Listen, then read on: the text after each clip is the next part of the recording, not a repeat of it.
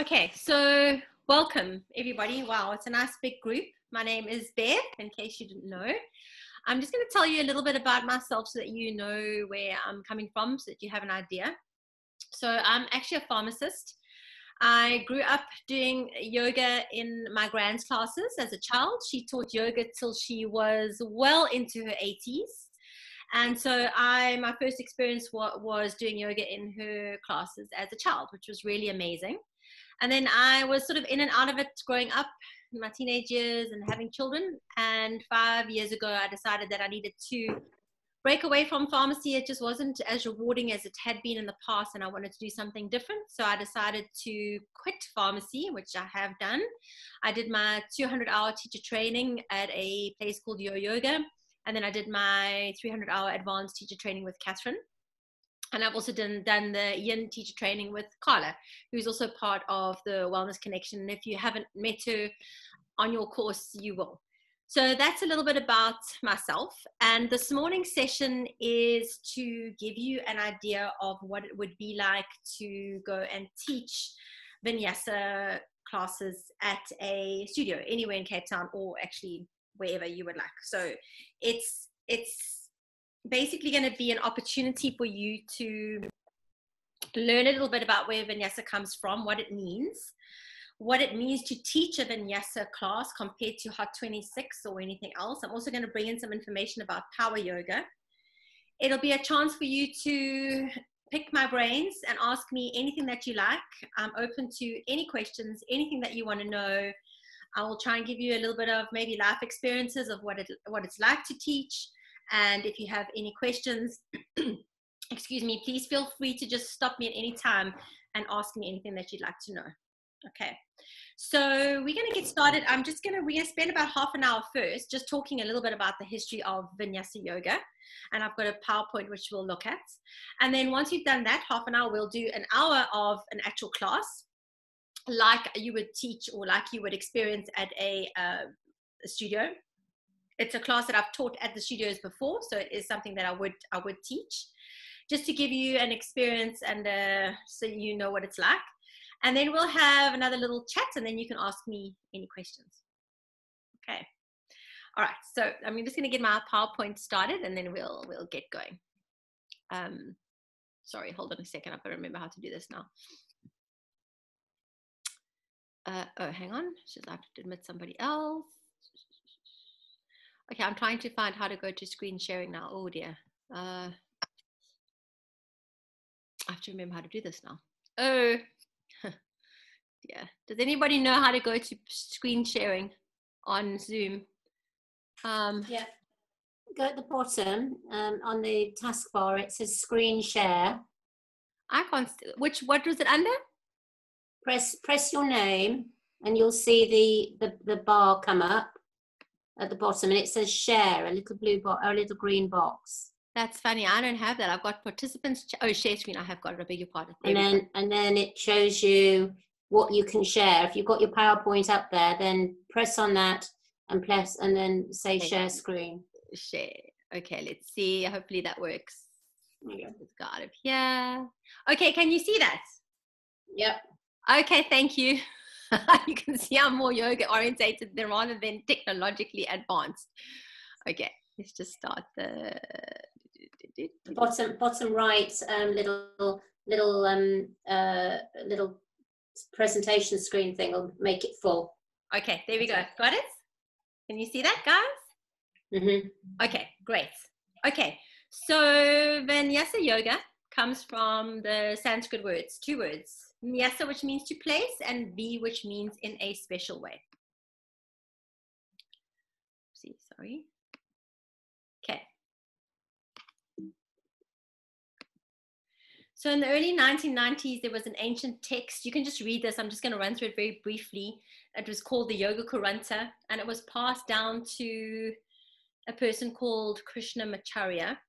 And this text outlined a sequence of yoga poses, suggesting a way to link mudras and breathing and bandhas and meditation and asanas together into a kind of a sequence or a flow.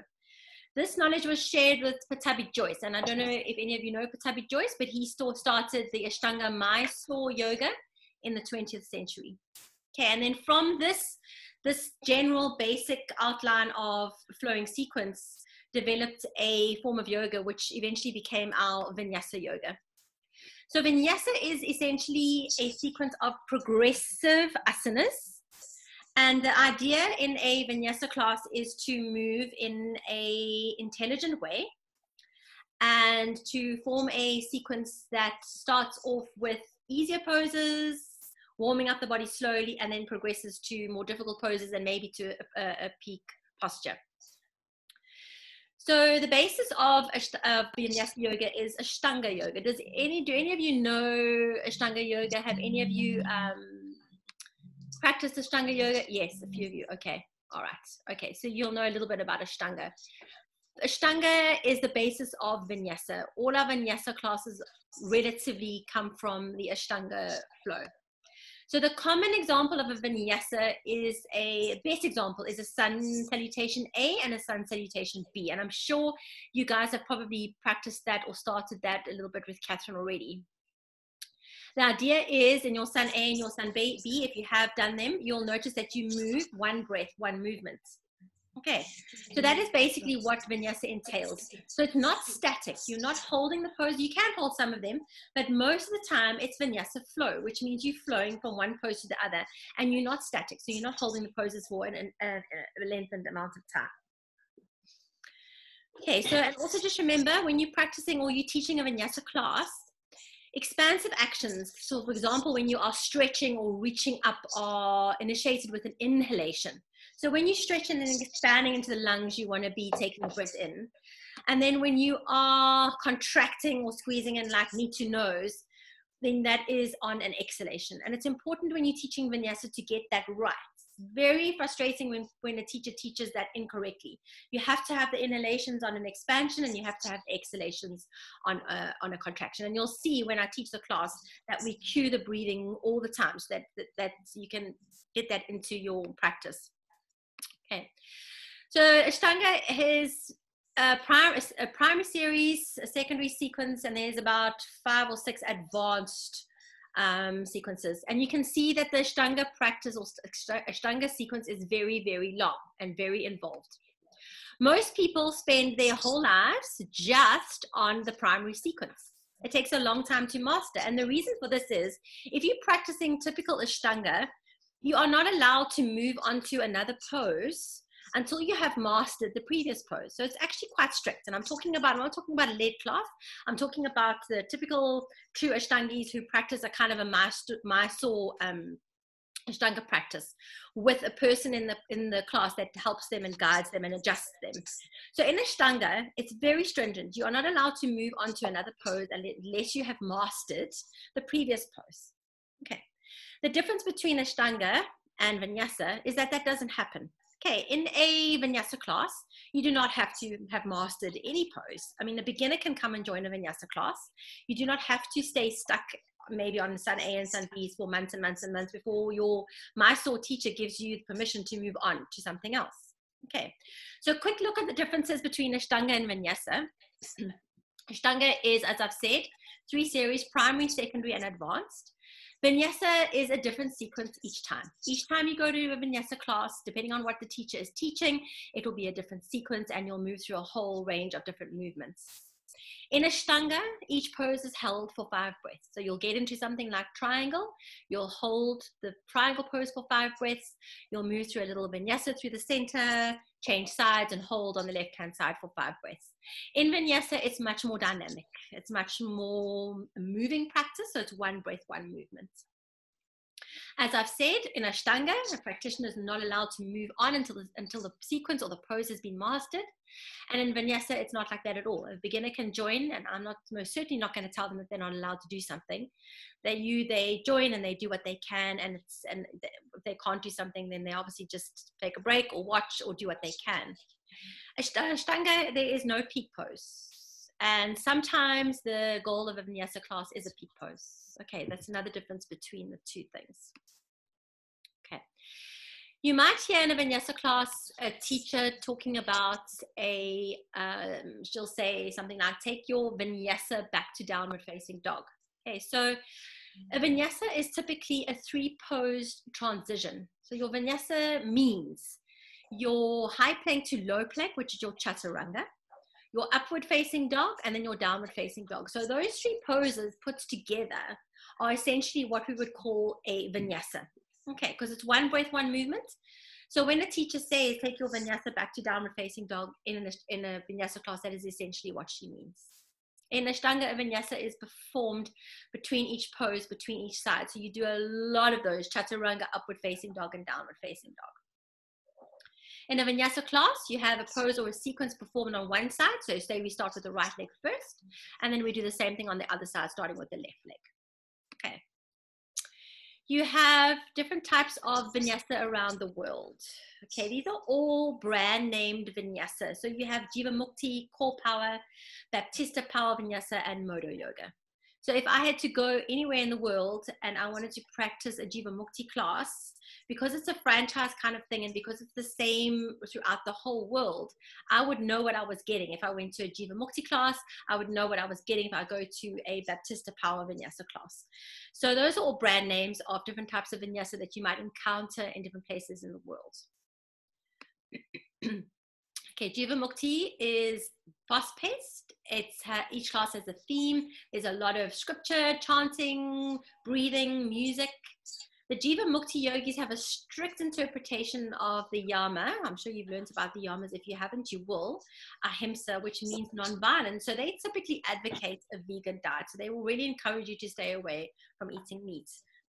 Jiva Mukti Vinyasa is one of the Vinyasa styles that a lot of the actors like Sting and Madonna and all those actors overseas or famous people overseas tend to graduate towards, or gravitate towards, should I say. Okay, Core Power. Obviously, these classes offer a full body workout with a focus on core. Their level 1 classes are unheated and their level 2 and 3 are heated. So this is just a general idea, guys, of the kind of Vinyasa stuff that is out there. I'm not going to worry too much about Modo Yoga.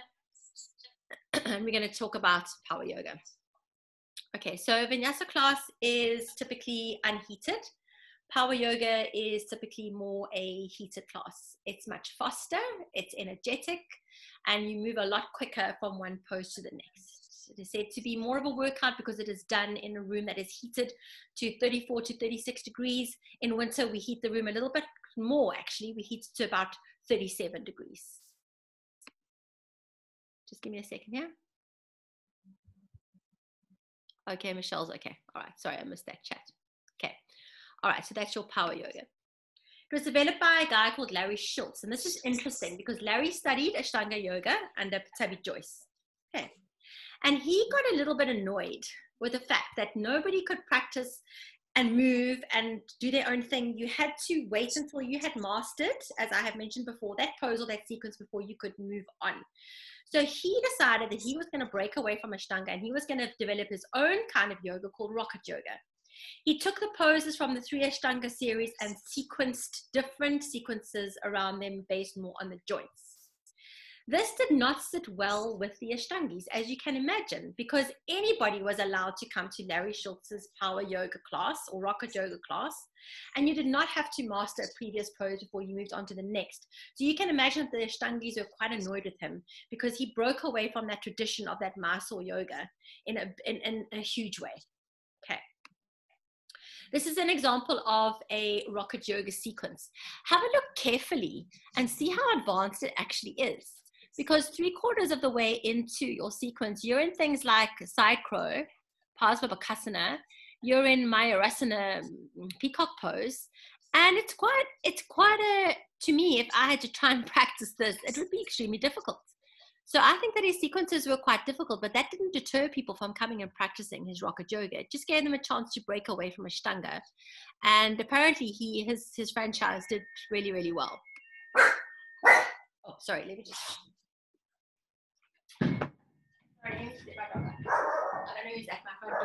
Okay, and then there were another few people who developed Power Yoga. There was a guy called sorry, just excuse me guys, just 1 second. Somebody's ringing my doorbell. Just give me a second.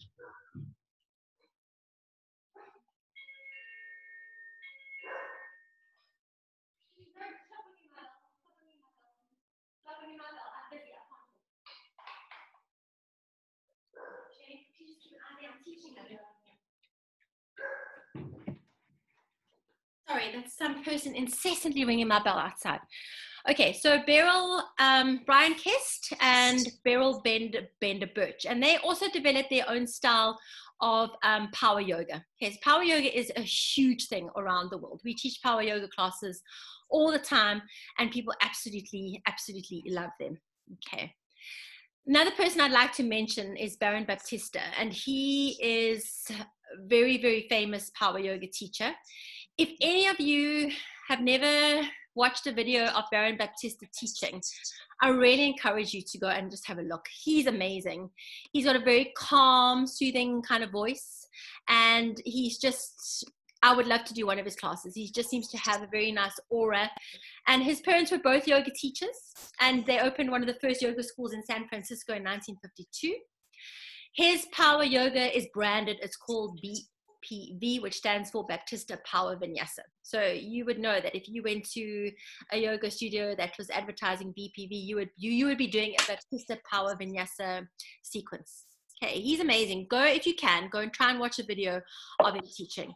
He's a very, very calm, soothing voice, and he makes you work hard without you even realizing it. His classes are always heated to 32 to 36 degrees. This is an example of one of his power flows. He always starts off with sun A's and sun B's, and then develops or gravitates from there into all sorts of different movements. It's quite a long sequence, so this sequence would probably take you about an hour and a half to practice, and it basically covers everything. There's forwards folds, there's twists, there's standing balances, a lot of the standing balances, there's eagle, there's aeroplane, there's dancer's pose, there's a lot of arm balances, crow poses in there. You do a lot of back bending towards the end, so it's quite a well-rounded, well-developed sequence. Okay, so how do different studios present power yoga? Okay, basically all very similar. It's fast-paced, it's constant movement, and it's vinyasa-based. It's heated, and some of the studios offer a very core-based kind of power yoga. In other words, you will be on the floor for 15 minutes or 10 minutes just doing core based stuff, which isn't really, not so much yoga, might not be yoga based, it might be something like sit-ups, it might be little bicycle, what do you call those, bicycle, lying down, bicycling through the legs and that kind of stuff. So a lot of the studios add a lot of core based stuff into the power yoga to make it a little bit stronger and to differentiate it from your normal vinyasa classes. Okay, we're just going to talk about a peak pose. I'm sure you guys know what a peak pose is because Catherine likes to sequence to a peak pose.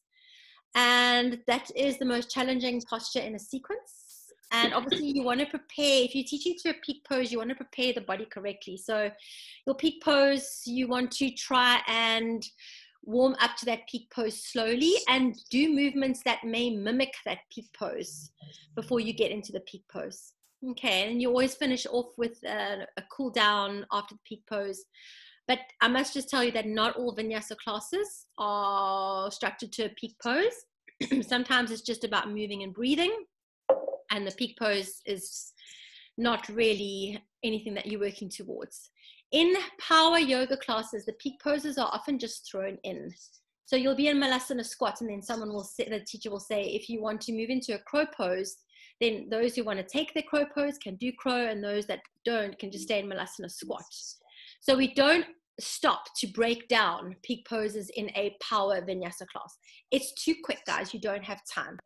People just want to move, they want to breathe, they want to do a couple of twists, they want to move in a way that exposes them to a whole lot of different movements, and the peak poses are just added as an option for people that can do them. The advanced practitioners will do the peak poses, and the people that can't do the peak poses will just stay wherever they are in a previous pose or wherever they need to be. Okay. Vinyasa classes are a little bit slower, and as I said, you can teach to a peak pose, which is nice to do. You just have to be mindful that if you are teaching to a peak pose, you are going to stop the flow a little bit, because you're going to have to stop and maybe demonstrate and break it down. So just remember that if you are teaching to a peak pose, you might have to just break the flow of your class a little bit. Whereas in a power vinyasa class, you just keep moving, and the peak poses are added as an option, and those you can do them, and those you can't, don't. Okay. I've already mentioned that there are peak poses in vinyasa classes, not all the time. Okay, just sometimes. All right. Yeah, I told you that peak poses are woven into the flow. The handstands may be included. Warrior flows are very much part of the sequence in a power vinyasa class, and the power vinyasa classes are very fast and flowy. Common peak poses that you see in vinyasa and power classes: crow, side crow. This might be good to just take a picture of this, guys, if you want to, so that you have an idea of what is offered. 8-angle balance, handstands, pincher, headstand. Any of these might be. Look, I would not throw Titibasana in as an option. I would probably teach something like Titibasana, which is your firefly pose, because that's difficult. But the others are often just added as an option, and if you want to do them, you can do them, and if you don't want to, then you just stay in the previous pose or wherever you are. Okay. Some more is splits, birds of paradise, warrior 3, compass pose, side plank, dancer's pose, standing hand to big toe pose. These are just a few more. So you have quite a few options. It's quite nice to teach something like dancer's pose, because a lot of people can do it. So that's quite a nice one to sequence towards, something like dancer's pose, because as I said, a lot of people can do it, so it's quite nice. Your back bends, your camel pose, your floor bow, your full wheel, those can also be peak poses that are either maybe broken down in a vinyasa class or just added in as an option in a power class. Okay. We're going to be moving through some transitions in a moment when we do our class. So I'm not going to worry about that next section at the moment. But we are going to be looking at a couple of transitions. But when we move into this class that I'm going to be teaching you in a few moments, we're going to be moving through some transitions. So you will see that transitions are also very important in a vinyasa class. It's also a nice way of getting people to change from facing one side of the mat, so facing the front of your mat, to turn around and face the opposite, face the back side of your mat, and just have a sort of a mandala flow where you move around your mat, so you're not always facing the front. That's another thing that's often brought into vinyasa classes, is that you change the direction on your mat. Okay, just want to have a look at something quickly here, guys. Sorry, just give me a second.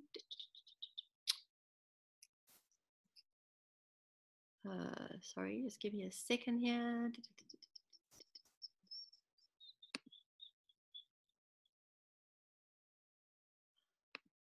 Gosh, how do you get out of here now?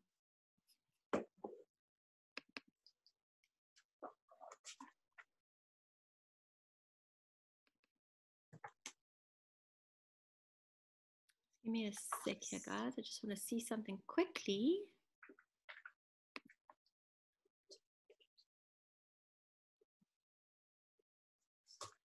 Okay.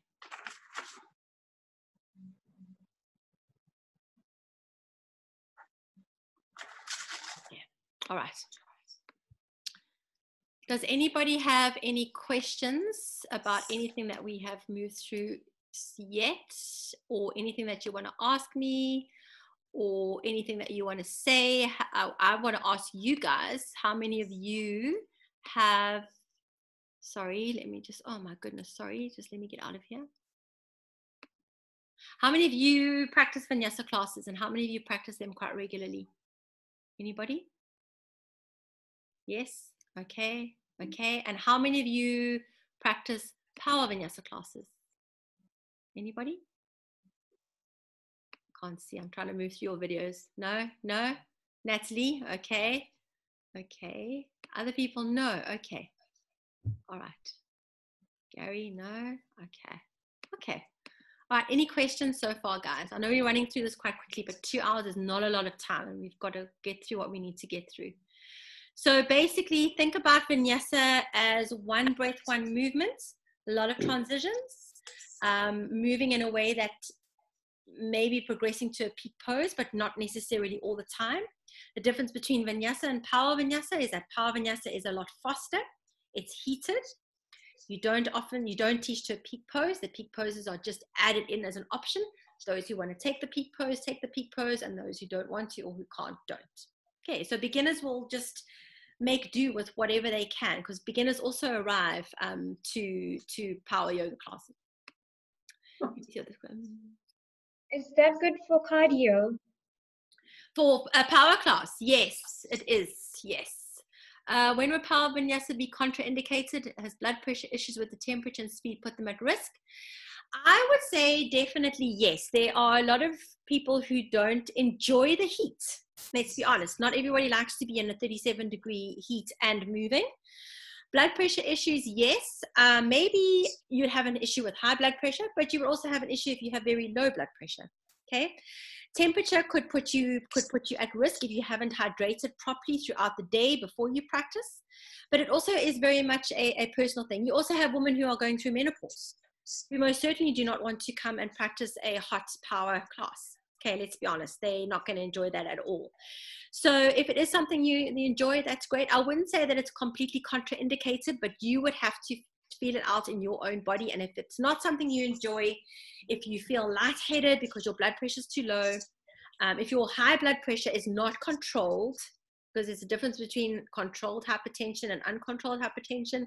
If your blood pressure is not controlled, you might not feel comfortable practicing a heated Vinyasa power class. Is power yoga equivalent to going for a run? No, not at all. Don't think that you work up or work off as many calories or anything like that as you do in a power yoga class. It's not quite the same as going for a run. Your cardiovascular part of the class is not that hectic, let me put it that way. So you will be getting a workout, but you still want to have that yoga experience. You still want to be able to maintain your breath, because at the end of the day, the breath is the most important part of our yoga practice. Let's not forget about that. Okay, the physical part of the practice and the asanas is great, but at the end of the day, it's that connection to your breath and that switching off and allowing your mind to just be quiet and for that hour, so that you can just move and breathe on your mat in a way that feels good. So it's not about getting your heart rate up to such an extent that you can't breathe properly. Okay, child's pose is always offered as an option to people if they're in a Vinyasa class or a power Vinyasa class, to take child's pose whenever they need, because it's no good if you are out of breath. So even though you're doing a power yoga class, you still want to keep that connection to your breath, and that's important. You as a teacher will have to moderate your class so that you don't take people into a space where they actually cannot breathe and they cannot continue the class. You will know if you have pushed them too hard if you have half of your class in child's pose after 5 minutes. Okay, because that's not where you want them to be. Okay, so you need to moderate your class. You need to think about, okay, we've done quite a bit of work here. We've done quite a bit of movement. I'm going to put a child's pose. You can also tell people to go into child's pose. I'm going to put in a child's pose here because I want everybody to just allow that movement to consolidate or whatever. And I want to give everybody a chance to catch their breath. Maybe after you've thrown in crow pose as a peak pose, as an option, you can then tell people once they go back to their down dog to have a rest in child's pose. So you don't get to that stage in a power yoga class where you are completely out of breath and all you want to do is lie on the floor in a heap. That is not the point. It's still yoga, guys. Okay. So it's up to you, even though you're teaching a power class, to moderate that class, to keep it a nice consistent pace so that the people can actually practice. It's no point in having everybody in child's pose. That really is, there's no point in that. So even though it is a little bit, it's faster, it's more dynamic, it's heated, all those things. And there will be people who battle, obviously, people who are unfit or people who are new to yoga. It's up to you as a teacher to try and moderate and regulate that class so that you have people who are still practicing yoga. Okay, because at the end of the day, it's not something that you would want to go and do at the gym. Okay, you still want to have that connection to your breath.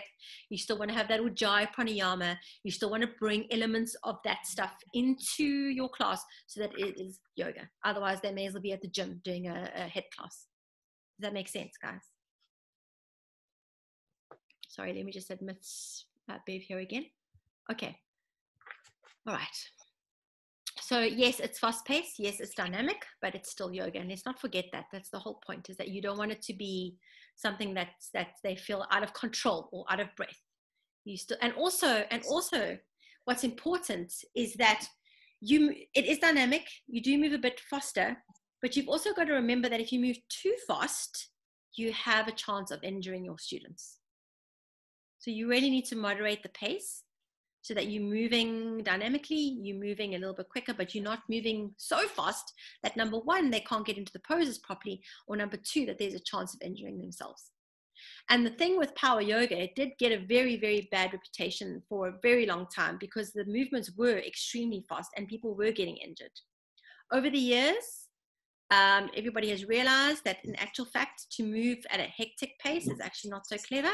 And even though the power classes are strong, a lot of the teachers are now slowing them down just a little bit so that you can get into the poses properly and you have less chance of injuring yourself.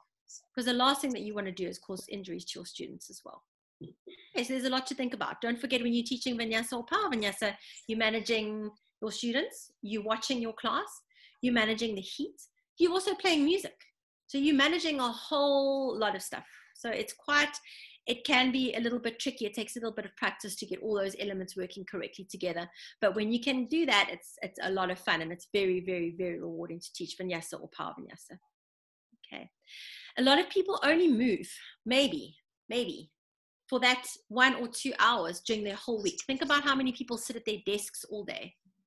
A lot of people, just because we are so movement orientated and we probably move maybe more than other people, you get people that sit for hours and hours and hours on end, and they might only come and move in your class for that hour. So you want them to have the best experience that you can offer them. You want them to be able to switch their minds off, get a good movement, do a little bit of twisting, a little bit of back bending, get them into some kind of a flow so that they can just switch off and just get them to move. And it might be the only hour that they move out of the whole week. So you need to take that into consideration and just moderate your classes so that you have less chance of injuring your students. And the same for beginners, because beginners obviously have more chance of being injured. Okay, so when I say that it's fast, I don't mean that you actually just throw yourself completely out of control. You still have to moderate and regulate your class and keep it a nice tempered pace so that people can stay moving in a safe way. Okay. All right. Okay.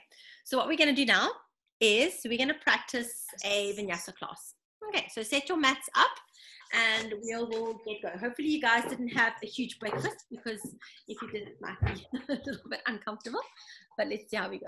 Okay. I just want to get rid of the chat here.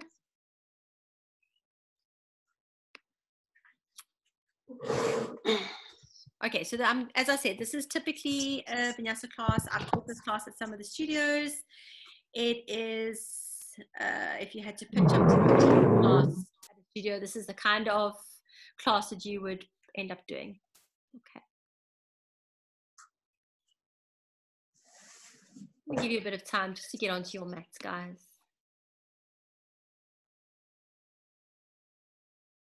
If for any reason you have injuries, then please just modify. You guys should know your bodies by now, so modify if you need to. Take child's pose when you need to. It's not a very, very hectic practice, but if you do need a break, then please take it, okay? All right. So we're going to get started in a seat, sitting towards the back of your mat. Just sitting in any cross-legged position that feels comfortable for you. So that might mean just crossing one shin out in front of the other. If you want to, you can stack the ankles in front of the other, or if you have half lotus in your practice, then you can obviously take that as well. I'm just going to take a few moments here to find length through the spine. So sit up nice and tall and straight, and relax your hands down on your thighs. And then allow the eyes to close and allow the chin to tuck closer towards your chest. Start to shift your gaze and your energy and your focus inward, and just start to become aware of moving the breath in and out of your nose in maybe a more fluid-like or liquid-like fashion. Perhaps even creating that constriction down the back of the vocal cord, so you add some texture to that breath and add a little bit of sound to that breath.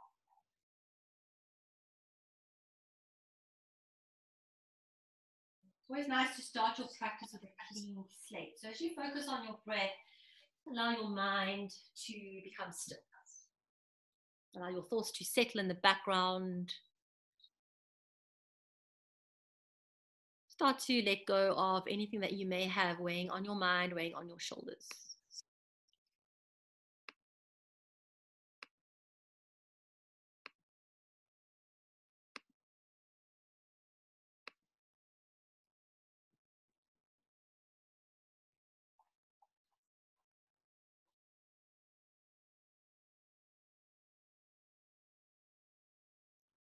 All right, and then as you inhale, lift your arms up alongside your ears. You can keep your eyes closed, lift your gaze, connect the palms of your hands.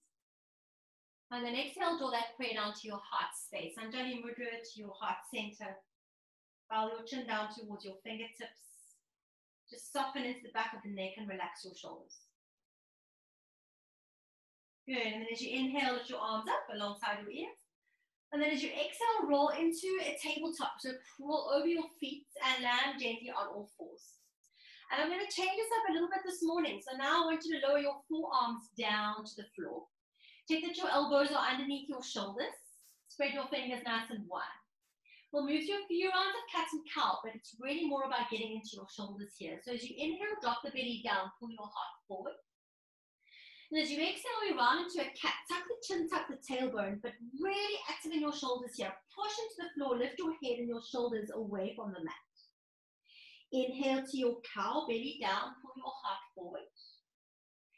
Exhale, round your spine, tuck the chin, press into the mat. Again, inhale, belly down, heart and chest forward. Exhale, get into your shoulders, tuck the chin, tuck the tailbone, head and shoulders lift away from the floor. Let's go for two more. Inhale, smooth out your breath, make it nice and long here. Exhale to that cat spine, round through the upper back. Inhale to your cow, pull your heart forward, open your chest. Exhale, round through the upper back, into your shoulders. Good. Inhale to a relatively neutral spine now. We're coming into puppy pose. So as you exhale, walk your hands slightly further away from you. Slope your chest down to the floor. You can land your forehead to the floor. If you want more intense stretch into your shoulders, you can land your chin to the floor. Keep the arms straight if you can. If this is uncomfortable, take your arms out, your hands slightly wider to the edges of your mat. Keep your hips over your heels. And just allow a softening of the heart down towards the mat so that you can open up into the shoulders and at the same time, stretch the front of your body. Nice, guys. Yes. Beautiful. Just breathe here as we open up into the shoulders. Keep the arms out in front of you. Good.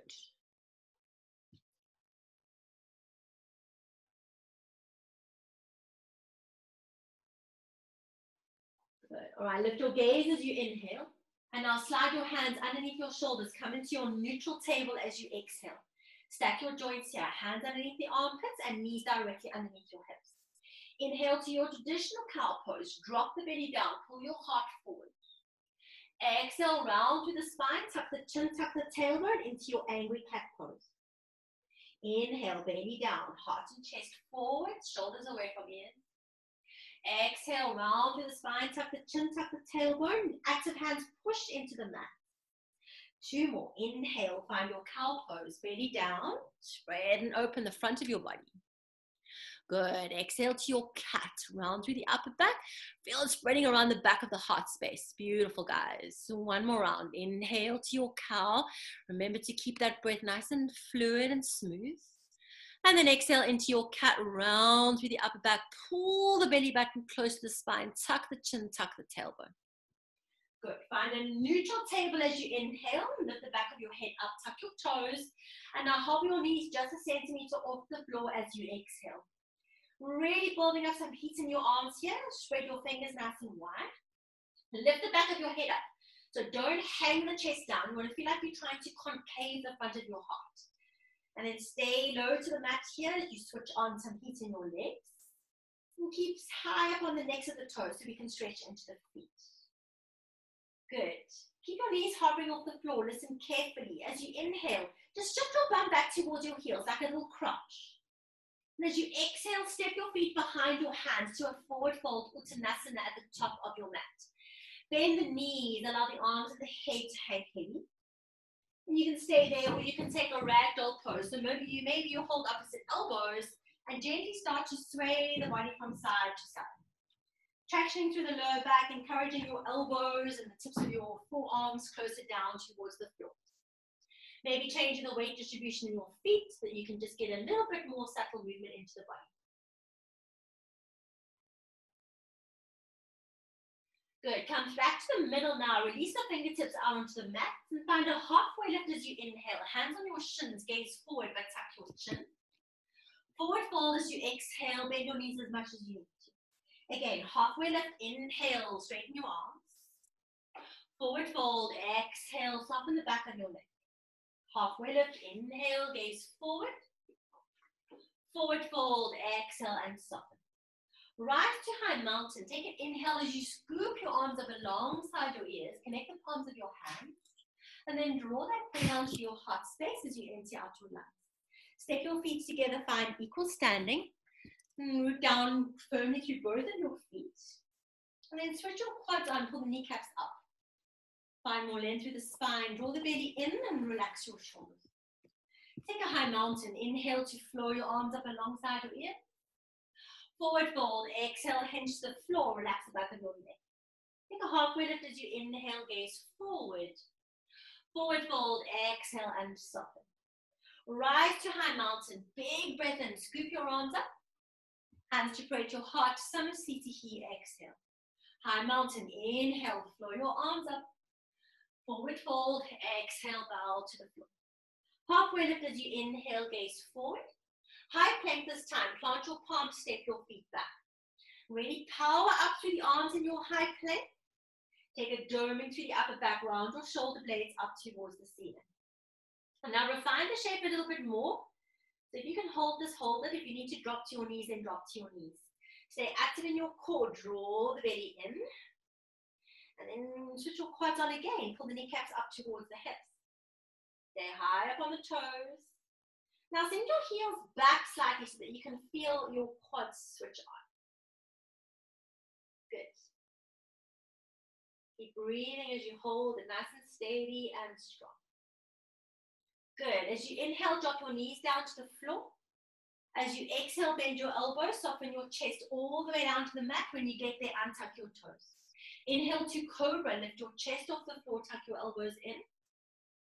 Exhale, soften belly and chest down to the mat. Again, inhale, cobra, lift lightly up. Exhale, soften chest and belly back down. One more. Inhale to your cobra, squeeze your elbows in. Exhale, soften and lower to the mat. Tuck your toes, push up through a high plank or a tabletop on your breath in. And find your first downward facing dog on your breath out. So send your sitting bones up towards the ceiling. And in your first downward facing dog, it should be like a good full body stretch. So it's nice to move a little bit here. Bend your knees one at a time. Pedal out through the feet. Good. Maybe take a gentle shake of your head from side to side. Good. All right, and then hold your downward facing dog nice and steady, guys. And you want to have active hands here. Press into the mat with your hands and spread your fingers wide apart. Think about handstand hands. Michelle, shorten your downward facing dog a little bit. Michelle Potter. Yup. Bend the knees. Oh, yes, that looks better. A little bit. Now send your sitting bones up towards the ceiling. Yes, yes, that looks much better. Beautiful, guys. Now breathe there. Engage that Ujjayi Pranayama. Breathe gently in and out of your nose. Good. All right, as you inhale, lift both of your heels up high. Keep your legs straight. As you exhale, push the heels back down, downward facing dog. We're just warming up slowly. Good. Again, inhale to lift your heels up really high. Exhale, push your heels down to the floor. Again, inhale, lift your heels up high. Exhale, push heels down to the floor. Good. Hold nice and steady and strong there. Good. Lift your right leg up and back for a three-legged dog as you inhale. Bend the knee, flare, open your hips. Squeeze your heel towards your left glute. Keep your downward facing dog shape, guys. So square off your shoulders. Good. Roll your right shoulder back, your left shoulder forward. Nice. Inhale to a three-legged dog. Straighten out the leg, square off the hip. Pull knee to nose, round through the spine as you exhale. Good. Three-legged dog. Inhale, send the right leg up and back. Now step to a runner's lunge. Step your right foot outside your right hand. Tent your fingers as you inhale. Sink your hips, look forward. Then it's a wide pyramid pose. As you exhale, slowly lift your hips up and back and straighten your leg. Inhale, ripple forward to your lunge. Rebend the right knee. Exhale to your wide pyramid pose. One more. Inhale, rock forward into your runner's lunge. Exhale to your wide pyramid, lift the hips. Inhale to rock forward to your runner's lunge. Vinyasa squat. Exhale to step the left foot outside your left hand. Drop your bum, drop your hips. Bring your hands to spread your heart. Push elbows into knees. Push knees back into elbows. If you squeeze the glutes, you can open up the hips a little bit more. Root the tailbone down. Lift your chest. Relax your shoulders. And then use your legs to stand. Inhale to rise to high mountain. Big scoop of your arms up. Hands to pray at your heart as you exhale. Step your feet together. Find summerseat here. Good. High mountain. Inhale. Flow your arms up. Take a forward fold. Exhale. Bow to the mat. So halfway lift as you inhale. Gaze forward. High plank. Plant your palms. Step your feet back. Hold for your exhale. Drop your knees down to the floor as you inhale. Shift body weight forward. Exhale. Bend your elbows. Lower halfway down. Inhale to straighten your arms. We do two more like that. Exhale, bend your elbows, hover your chest. Inhale to straighten your arms. Exhale, bend your elbows like a little chaturanga. Inhale to straighten your arms. Now send your bum back towards your heels for a little tuck-toed child's pose. Belly and chest to your thighs. Gaze forward, press off your toes. Spring forward to a high plank as you inhale, pause. Chaturanga, it's low plank or you can lower onto your tummy if you choose. Inhale to an upward facing dog. If you're on your tummy, do a cobra. And then tuck the chin, downward facing dog, sitting bones up towards the sky, heavy heels to the mat. Good, left leg up, three-legged dog, breathe in. Bend the knee, flare, open the hip, hold for the breath out. Push your right heel down towards the mat and don't twist into that leg. And then hoist the left knee up really high so you can get the stretching into your left hip. Three-legged dog, straighten out the leg as you inhale. Knee to nose, round the spine, exhale. Good, three-legged dog, inhale, left leg up and back. Runner's lunge, step lightly outside your left hand. Tent your fingers as you inhale, sink your hips, gaze forward. Wide pyramid, slowly exhale, hips up and back. Inhale, ripple forward to your runner's lunge.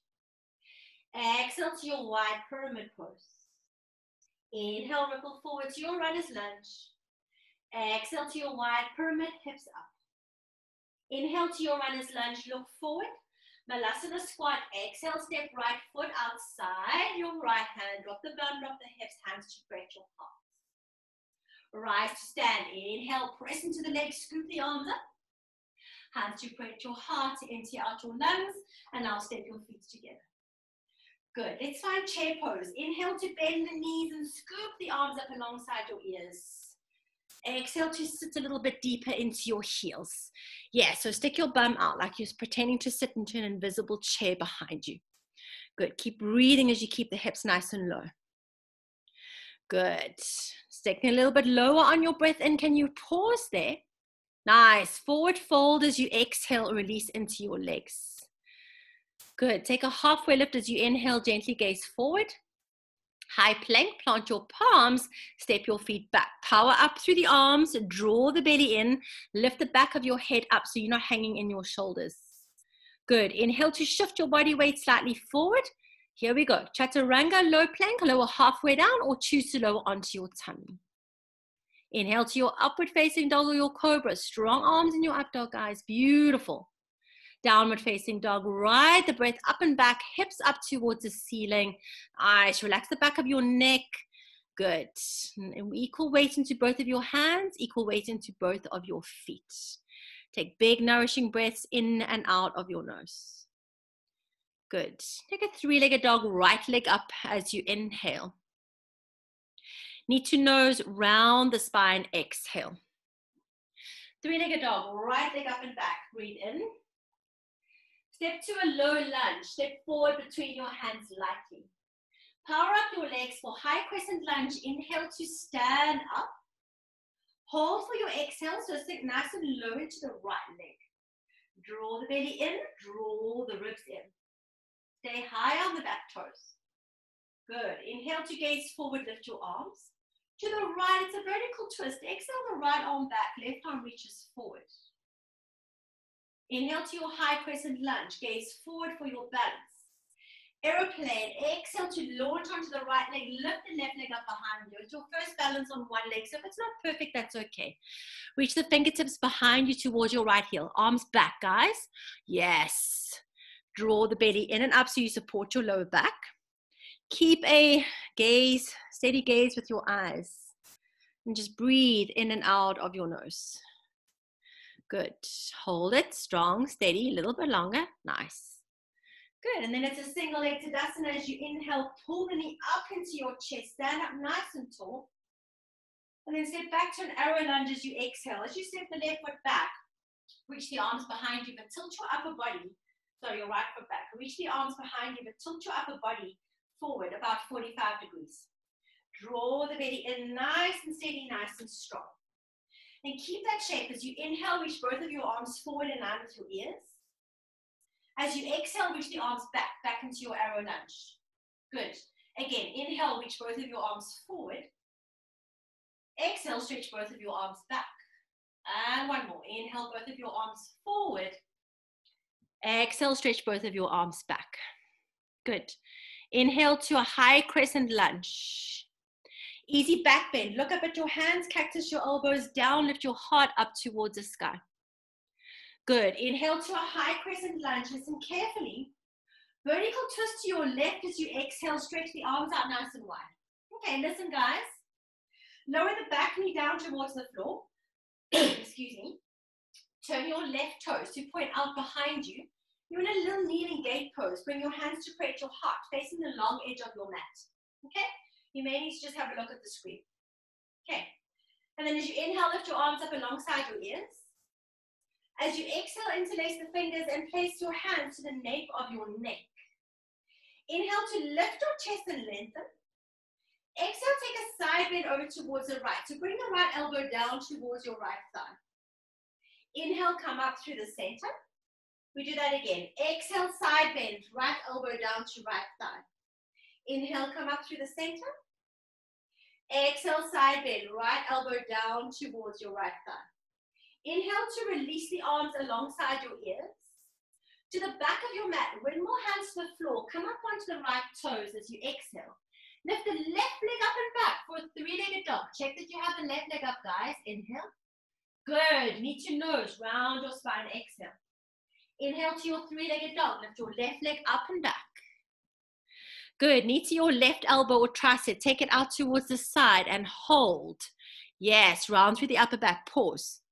Good. Inhale to your three-legged dog. Left leg extended up and back. Now twist underneath you and tap your right elbow. Hold there. Pause. Yes, it's a twist. Yes. To the right elbow. Yes, you've got it. Good. Three-legged dog. Inhale, send your left leg up and back. Now step forward to a low lunge at the top of your mat. Rise to a high crescent lunge as you inhale. Stand up really nice and tall. Warrior two as you exhale. Open up. You're bending into the back leg, into your left leg. Yup. Beautiful. Check your alignment. Check that your left knee is over your left ankle. Check that your right toes point towards a long edge of your mat. Reach out through the arms. Relax your shoulders. So stay strong when you need to, but then soften into the face. Soften into the other side parts of the body that you don't need to stay active. Good. All right, reverse your triangle on your inhale. Straighten the left leg as you lean backwards. Straighten your front leg. Yes, yes, you've got it.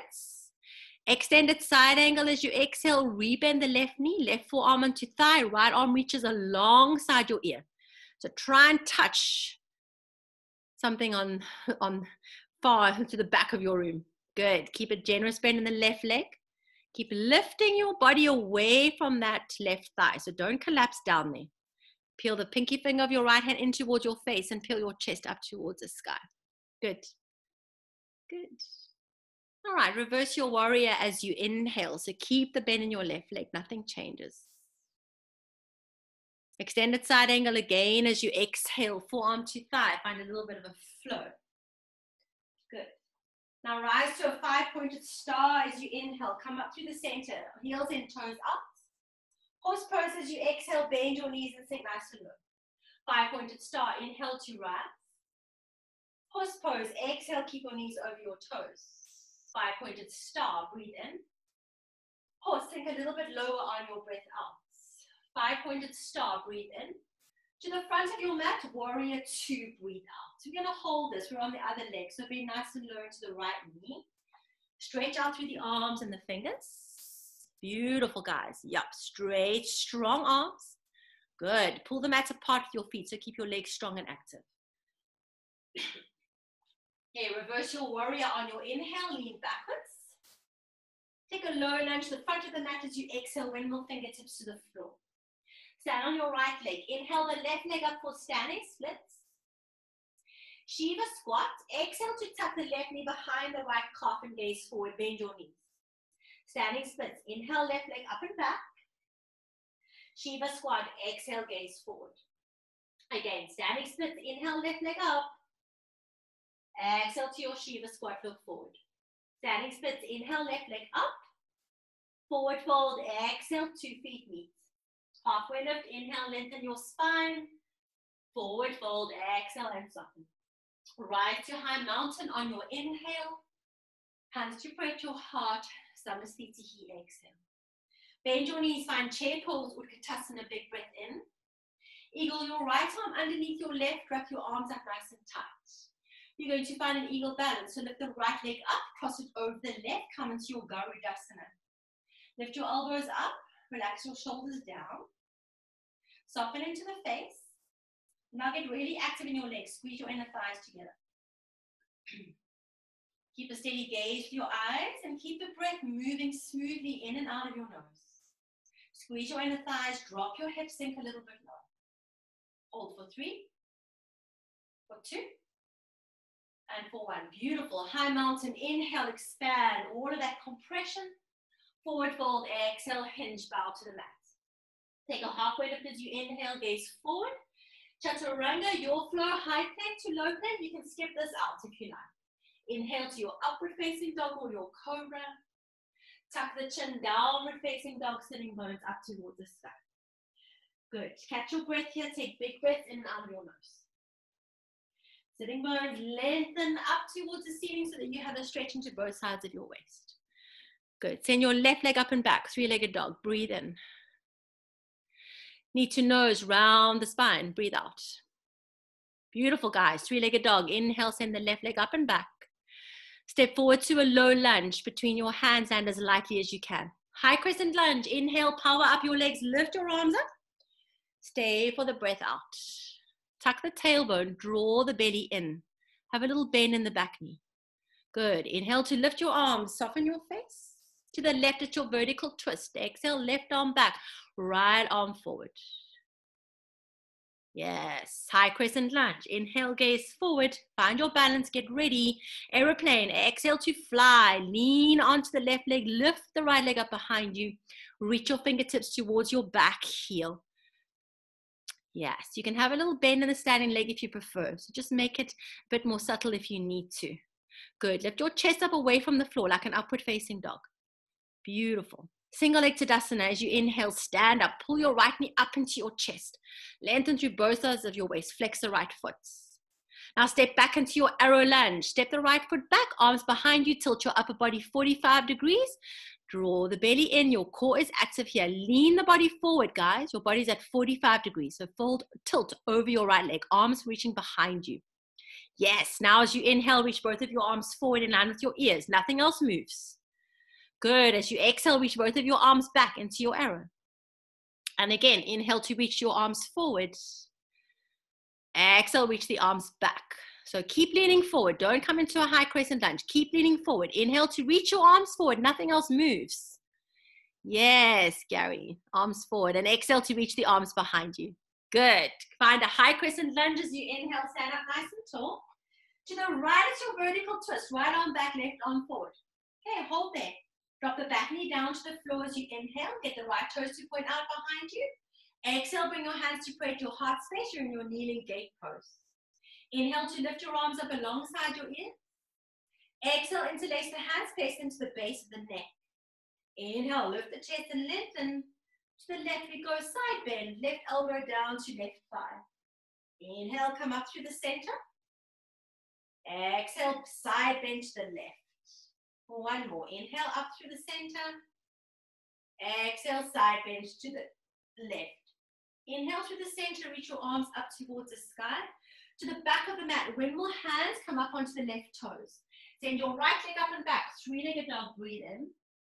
Knee to nose, round the spine, breathe out. Right leg up, three-legged dog, inhale. Do your right tricep, high and wide to the side, hold. Right leg up, three-legged dog, breathe in. Now twist and tap your left elbow underneath you, find that twist. Good, right leg up, three-legged dog, inhale.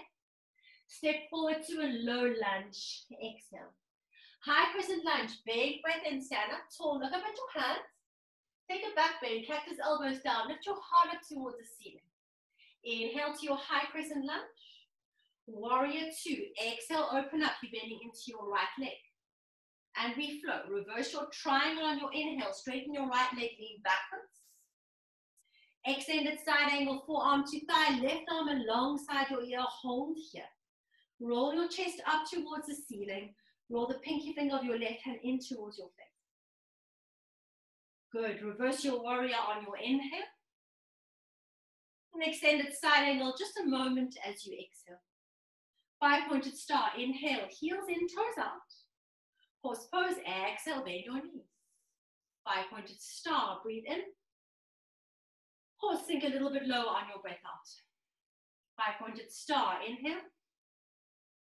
Horse, bend the knees, exhale. Five-pointed star, inhale. To the front of your mat, warrior two, take a longer stance between your legs. Reverse your warrior on your inhale. Low lunge, fingertips to the top of your mat, exhale. Standing splits, right leg up, breathe in. Shiva squat, look forward on your breath out. Standing splits, inhale, right leg up. Shiva squat, exhale. Standing split, straighten your legs, do it properly, breathe in. Good. Shiva squat, gaze forward on your breath out. Standing splits, relax your neck, inhale. Forward fold, 2 feet meet, exhale. Halfway lift your chest, breathe in. Fold over your legs on your breath out. High mountain, inhale to stand up really tall. Hands to point your heart into your lungs. Chair pose, Utkatasana, inhale, 2 arms up. Eagle, left arm underneath the right. Wrap the arms up nice and tight. And then it's left leg up and over for your eagle balance. Find your Garudasana on the other side. Good. Squeeze your inner thighs together. Yep, it's left leg up and over. They don't get confused. Good. Draw the belly in. Let the belly support the lower back. Breathe. Calm breaths in and out of your nose. Don't forget to keep your balance steady with your eyes. Good. All right, hold for 3, for 2, beautiful guys. For 1, high mountain, big breath in, feel that expansion after all that contraction. Arms up, forward fold, exhale, hinge, bow down to the floor. Take a halfway lift as you inhale, gaze forward. High plank, plant your palms, step your feet back. Hold there, draw the belly in. Okay, we're gonna lower slowly, don't move yet. Shift your body weight forward, take a big breath in. For the count of 5, we go. Use your knees if you need to. 5, 4. We're going all the way down. 3, 2, and 1. Very nice. All the way to the floor. Lie down on your tummy. Untuck your toes. Take your hands behind you. Interlace the hands at the lower back for locust. That's uncomfortable for you. Just reach the arms behind you. Now lift your arms up away from your spine. Lift your chest off the floor. You can stay there, or if you want more, lift your feet off the floor as well. So this is a strong pose. Make sure you're breathing. Point your toes, tuck the chin slightly. Squeeze the shoulder blades together. Good. And then lower your hands to the floor, tuck your toes, hands underneath the shoulders. You can choose high plank or tabletop. Push up on your inhale. And downward facing dog. Exhale, sitting bones up towards the sky. Spread your fingers wide apart, active hands, active legs. Good, catch your breath here, guys. All right, so let's find more of a flow. We'll add things on, change things up, keep your eyes and ears open, but try and keep that idea of one breath, one movement. Here we go. Right leg up, three-legged dog. Breathe in. Knee to nose, round your spine, breathe out. Three-legged dog, inhale, send the right leg up and back. To your right tricep, it's a little tap as you exhale. Can you change out your legs? It's your right leg that should be up. Right leg up, three-legged dog, breathe in. Twist underneath you, tap your left elbow. Now take fallen triangle. So kick the leg out. I'll show you from the front. Lift the left arm up. So you're balancing on your right hand. Right leg is straight. Left foot is flat, parallel to the back of your mat. Push into the mat with your right hand, lift the hips up nice and high. Good. Stay for a calm inhale. Lower the left hand down to the floor. Exhale. Right leg up, three-legged dog. Inhale. Low lunge, step forward as you exhale. High crescent lunge. Stay strong on your legs. Breathe in. To the right at your vertical twist. Breathe out. High crescent lunge. Breathe in. Aeroplane. Exhale to glide forward. Left leg up behind you. Single leg Tadasana. Inhale. Stand up tall. Knee to chest. Figure four stretch. Left ankle to right thigh. Stay facing the front of your mat. I'm just going to show you. Stick your bum out. Hands to create your heart. So your figure four stretch is a little contracted shape. Left ankle to right thigh. Sit down nice and low. Fold over your left shin. Good. Rise to a single leg Tadasana as you inhale. Step back to your arrow lunge. Body weight forward. Arms back. Exhale. High crescent lunge. Inhale. Two arms lift. To the left at your vertical twist. Exhale. Drop the back knee down to the floor. Inhale. Toes out behind you. Come into your kneeling seat as you kneeling pose as you exhale. Inhale, two arms up alongside your ears. To the back of your mat, windmill the hands, come up onto the right toes. Left leg up, three-legged dog. Check at your left leg. Breathe in. Knee to nose, round the spine, breathe out. You've got it. Three-legged dog. Inhale, left leg up and back. Step forward to a low lunge. Exhale. Rise to high crescent lunge. Big breath in. Stand strong on your legs. Warrior two. Exhale, open up. And bending into the left knee. Good. Reverse your triangle on your inhale. Straighten the left leg as you lean backwards. Good. And then find full triangle, Utthita Trikonasana on your exhale. Left hand to shin. Right arm straight up above your right shoulder. Beautiful, guys. Stay strong in both of your legs. Power down through both of your feet. Good. Just breathe here. Calm breaths in and out of your nose.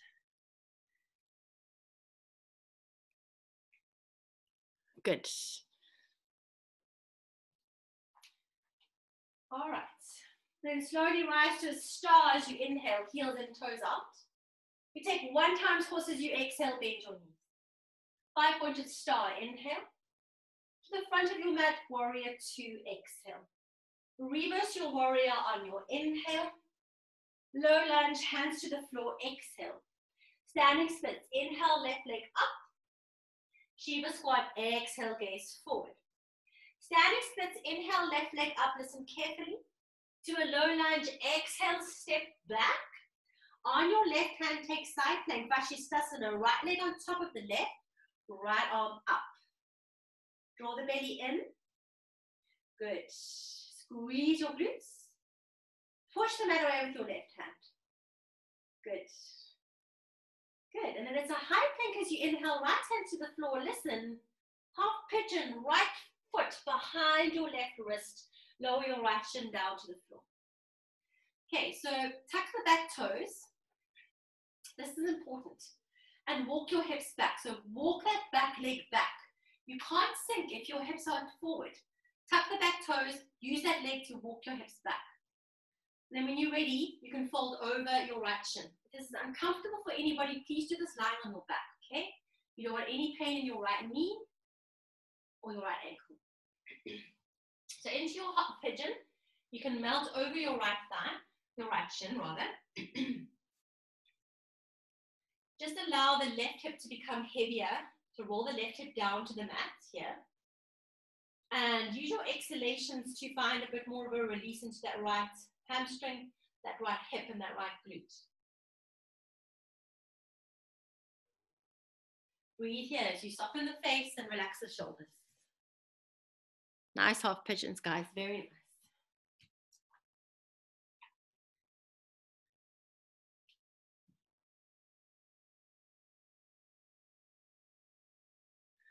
Okay. Now listen carefully. Lift your gaze and plant your forearms to the floor. We're going to come into a forearm plank. Tuck the back toes. Lift the hips. Step your right foot back to a forearm plank, and we're going to hold here. Dome through the upper back. If you want to take some weight off your shoulders, you can interlace your fingers, okay? Otherwise, hold your forearm plank. Keep your hips in line with your shoulders. Draw the belly in. Hold for 3, for 2, for 1. Lower the hips and pelvis down and come into Sphinx pose. Separate your hands, spread your fingers nice and wide, and tuck your toes. Pull the heels of the hands back so you pull your chest forward. Shrug your shoulder blades down your back. So it's a little bit of an opener for the upper back one. Good. Draw the belly in to support your lower back. Nice, guys. And then lower down, hands underneath your shoulders, tuck your toes. High plank or tabletop. Inhale to push up. And find downward facing dog. Exhale, sitting bones up towards the ceiling. Breathe there. Very nice. Good. Catch your breath. Big breaths in and out of the nose.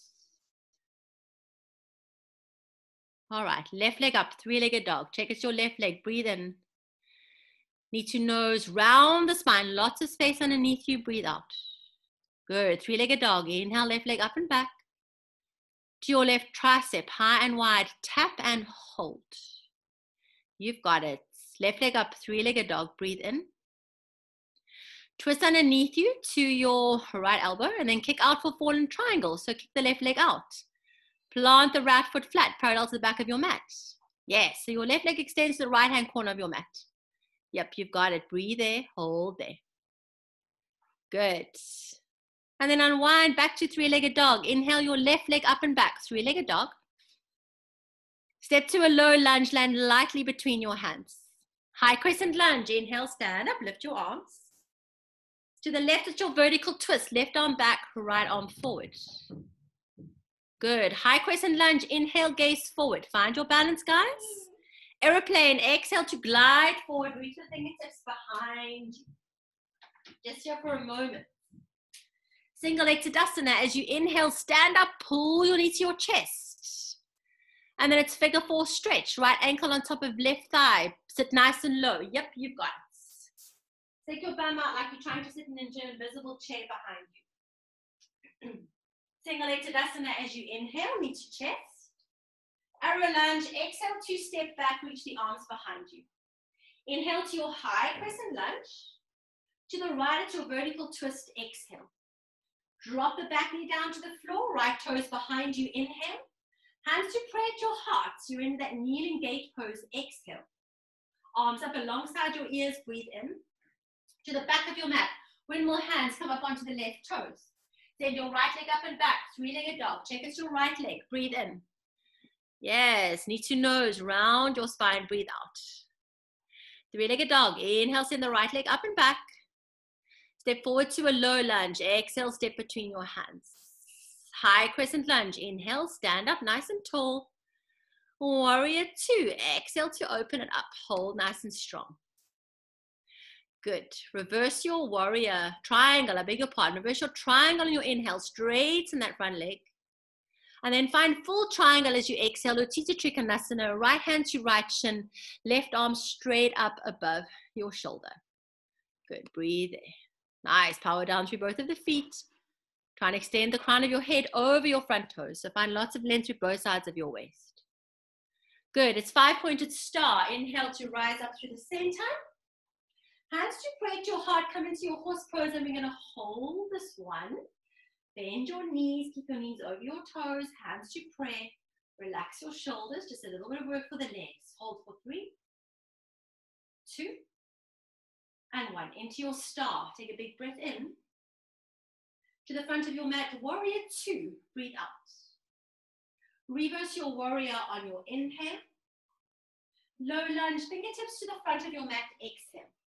Standing splits, right leg up, breathe in. Shiva squat, breathe out. Standing splits, inhale, right leg up to a low lunge, land lightly. On your right hand, side plank to the left. Left arm up. Push the mat away with your right hand. If you need to modify, you can lower your right shin to the floor. You want to arc through the side body as you lift the hips up nice and high. Good. Inhale to a high plank. Half pigeon, left foot behind the right wrist, lower the shin down to the floor. Tuck the back toes, walk the hips back.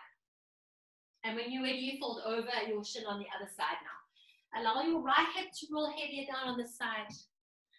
Allow a bit of a softening to the face as you fold over that front shin.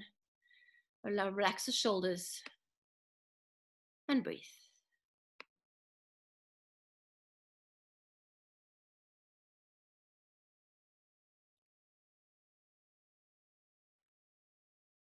Good.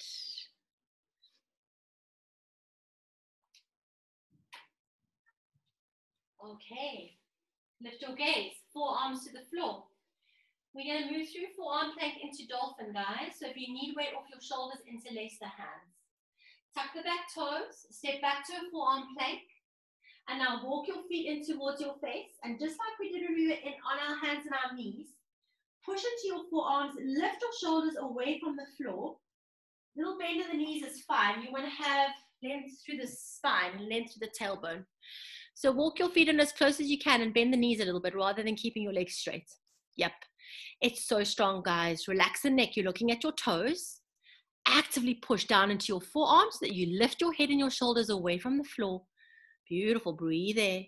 Nice. Hold for 5, 4, 3, 2, and 1. Lower your knees to the floor and come into your tabletop. Hands underneath the shoulders. And let's rinse this out with a few rounds of cat and cow, which should feel really nice. So inhale to your cow, belly down, heart forward. Exhale to your cat, round to the spine, tuck the chin, tuck the tailbone. Inhale to your cow, spread your collarbones. Exhale to your cat, round to the upper back. One more. Inhale to your cow pose. Tuck your toes, downward facing dog. Exhale, sitting bones up towards the sky. Take your hands and your feet a little bit further away from you. Breathe here. This is your last downward facing dog of practice this morning. Press weight into your hands. Press weight into your feet. Good. And then as you inhale, lift your heels, bend your knees, gaze forward. Vinyasa squat. You can step or hop or float your feet outside your hands. Drop your bum down. Press elbows into knees. Press knees back into elbows. We're going to take a little twist in our Vinyasa squat today. It's a little bit different. So I'm going to show you from the front. You can just watch but move with me. Shift your weight into your right leg. And then lower the left knee down to the floor. A little bit of internal rotation into that hip. Take your right fingertips, take them to the floor just behind your right hip. As you inhale, lift the left arm up. As you exhale, twist and hook the elbow outside the knee. As you twist, tuck your tailbone, don't arch your back, and look over your right shoulder. Try not to drop your left hip too close to the mat, otherwise that internal rotation might feel a little bit spicy. It's a nice twist. It should feel really good, guys. So twist and look over your right shoulder. Good. And then slowly face forward, and then reverse that back into your Vinyasa squat. Bring your hands to pray at your hearts. Good. Okay, to the other side. Shift your weight into your left foot. Take this slow. Drop your right knee literally down to the floor. Left fingertips tent behind you. As you inhale, lift the right arm up. As you exhale, twist hook the elbow outside the knee. Tuck your tailbone. Don't arch your back. You want to be able to twist through the spine here. Good. And then gaze forward and come back into your Vinyasa squat. So you're at the top edge of your mat. Good. And then take a seat. Sit down on your bottom. Separate your feet out in front of you, hip width distance apart. As you inhale, reach the arms forward. Connect the palms of your hands. Tuck your chin to your chest. Exhale to slowly roll all the way down onto your spine. So really slow here. A little bit of core work for you as you massage one vertebra at a time all the way down to the floor. So let's sit up for a rounded bridge. Pull the heels in towards your bottom, arms alongside you, palms face up. Tuck your tailbone and then lift your hips up. Once your hips are up, move your shoulders closer down towards your heels. So get the shape a little bit smaller. You can take your hands over your head, fingernails touch the floor, or you can interlace your hands underneath you and press the outside of your fingers into the mat. So just choose something to do with your arms that feels good for you. Good.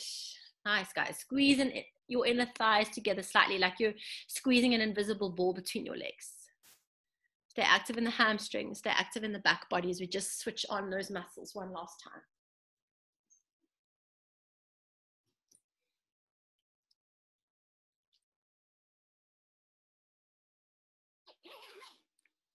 Good. All right, and then slowly when you are ready, get your arms alongside your hips and roll down through the upper back, through the middle back, through the lower back. Then gather your knees into your chest. Just give yourself a little hug as you hold your shins.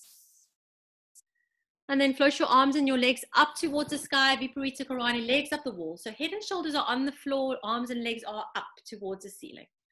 Yep, arms and legs up, arms up, arms up, fingertips, yes, towards the ceiling. You've got it. Relax your shoulders. Head and shoulders are on the floor. Now circle out into the wrists and the ankles. So do small circles, moving the joints one direction, then the other direction. It's a nice opportunity to close your eyes and just feel a sense of lightness in the fingers and the toes as the arms and the legs suspend up in space.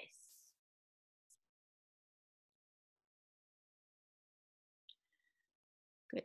And let's take a happy baby. So open your knees, hold the inside or outside blades of your feet, and then resist the urge to lift your tailbone up. Press your tailbone down. So if you can't do that, then hold your shins or your calf muscles. Good. Get your shins perpendicular to the mat. If it feels good, you can gently rock from side to side or just stay still in the center. It's up to you.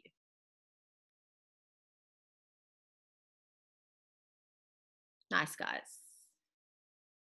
All right, then arms and legs up towards the sky. Viparita Karani. Float everything up again. Take a huge breath in.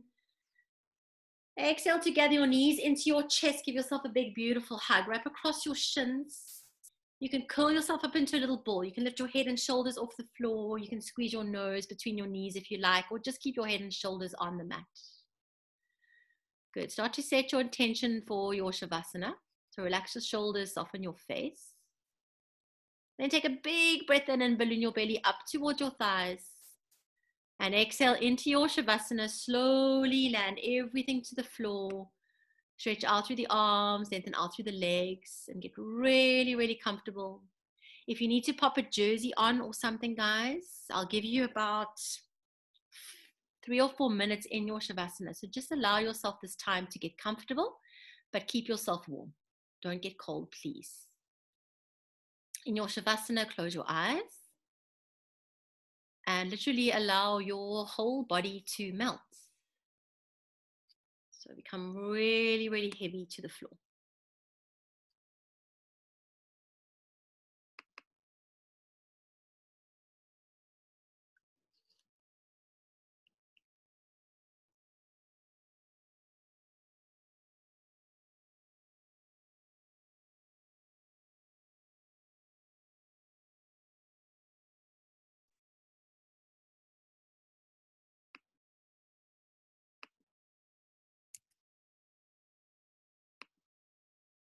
Good, guys. Nicely done. Give yourself a few moments here as long as you feel that you need.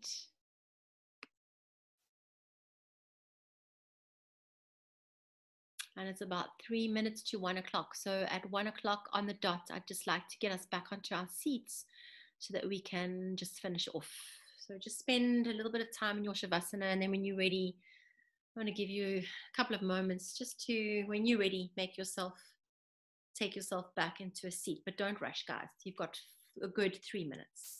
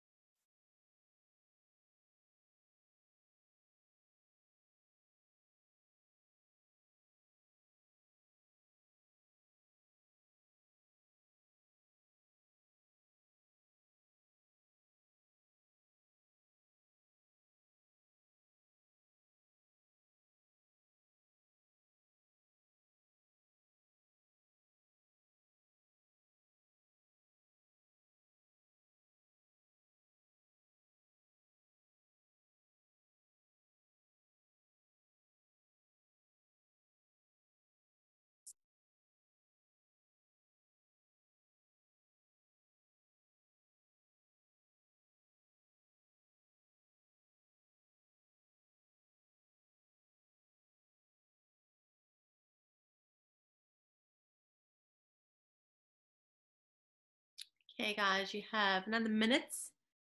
Don't rush.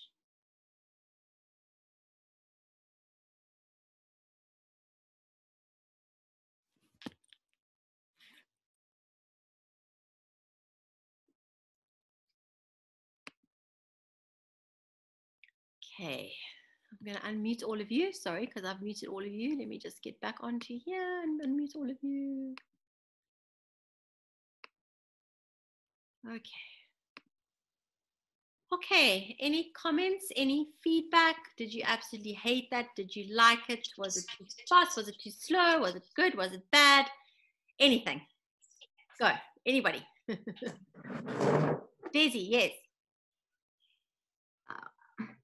No, I really enjoyed that, Bev. Thank you. Good, my pleasure. I enjoyed the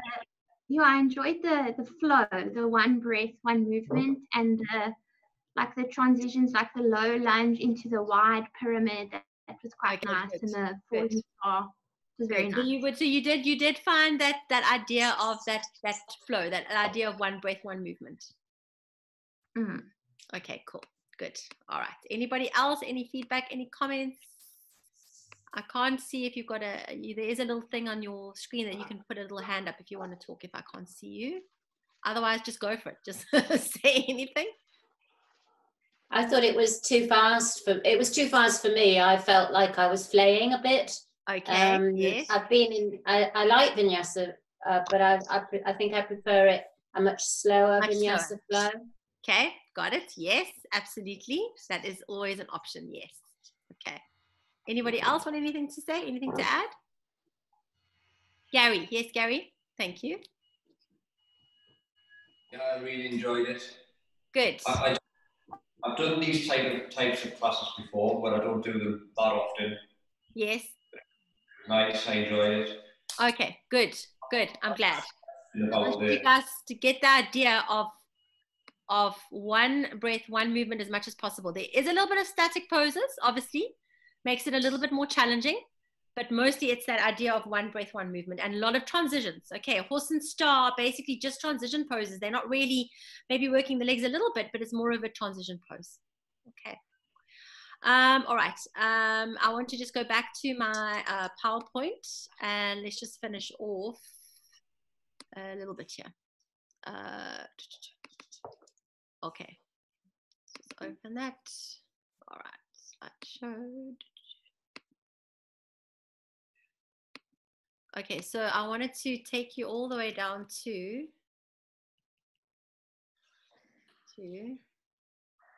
where we are today.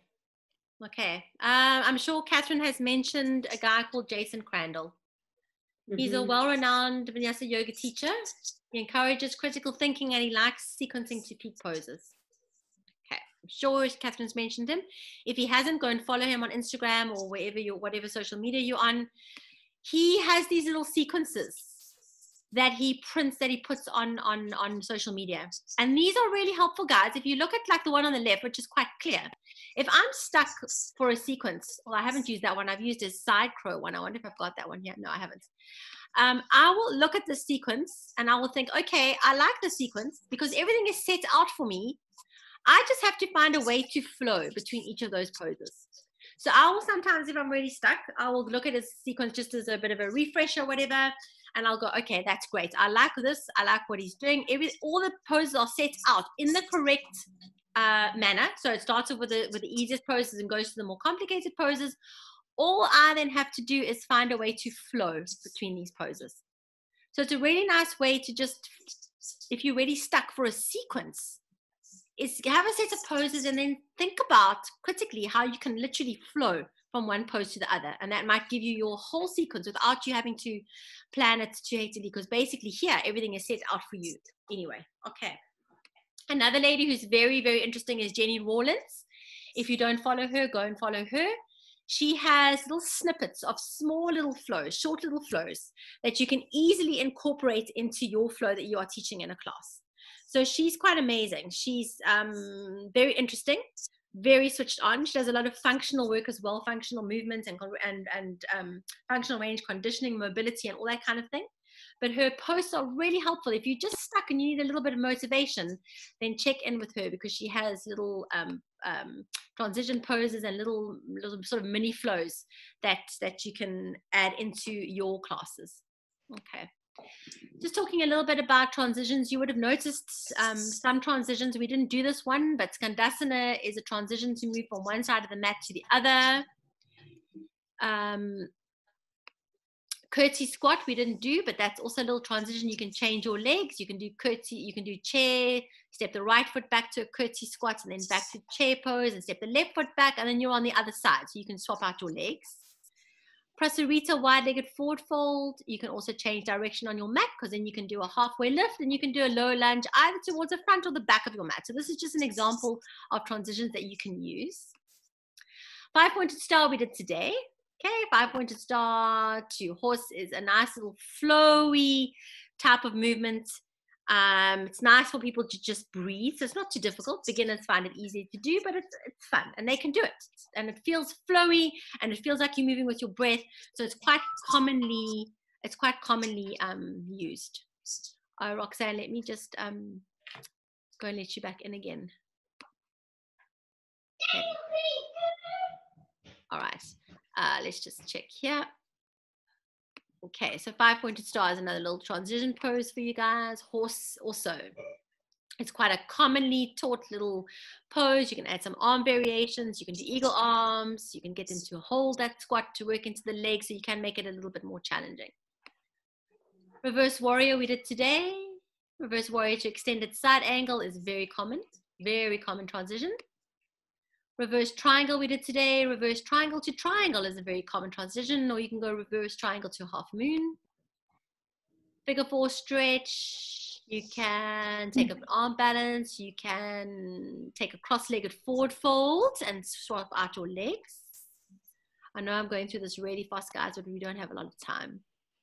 Okay, I think that's all I wanted to say. Right. Here's some transitions for you guys. Malasana to crow. Often taught in Vinyasa classes, often taught in power classes. Twisted chair to side crow. Okay, so from twisted chair, you would get into your arm balance, your side crow. Twisted lunge to side crow. Obviously not from the floor, but you would go from, not from the one that's right on the floor, but you would go for your twisted lunge to stepping your feet together to your twisted chair into your side crow. Chair to boat pose is very common. Start in chair pose, sit down on your bottom and come into Navasana. Another little transition that's commonly used. Extended side angle to birds of paradise. You must have seen it's often taught in classes. Triangle to half moon. We didn't do half moon today, but that's a very common transition as well. Forearm plank to dolphin. We did that today. Standing splits to handstand. We did standing splits, but we didn't do handstand. So just think about the shapes, and you want your shapes to be similar to whatever you're working into. So from standing splits, it's quite nice to go into handstand. All right, I'm going to discuss a little bit about music, but I'm going to stop the sharing here so we can just see what's going on. So I sometimes find that actually putting together a music playlist is much more difficult than actually sequencing a yoga class. Music is difficult, guys. It's really tricky to find nice music for yoga. I use Spotify. You can use your Apple Music as well.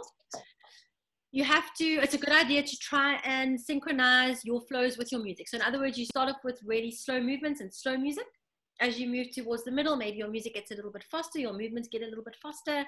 And then obviously as you slow down towards the end, you want to slow down your music. And in Shavasana, you either have no music or you have music but with no lyrics, because the lyrics can be quite distracting. Okay.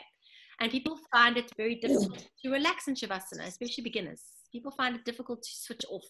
So if they have lyrics that they're now concentrating on, sometimes it's more difficult for them to switch off. So try and find music that doesn't have lyrics for your Shavasana. Very tricky to manage all of those things when you're teaching a yoga class, but honestly, the music is one of the most difficult things. I don't have a problem sharing my music. You can go and find my playlist on Spotify. You can borrow them, use them. I really don't mind. Some teachers, yes, I can do that. I can do that, Zinat. Yes, I can do that.